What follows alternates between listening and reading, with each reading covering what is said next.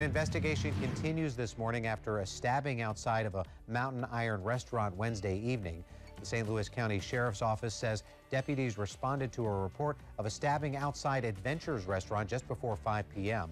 Those involved had already fled the scene, but both the victim and suspect were quickly located and treated for their injuries at a local hospital. Investigators say the two knew each other and that there is no threat to the public. No word on the extent of injuries. The suspect is being held at the St. Louis County Jail pending charges of second-degree assault. Authorities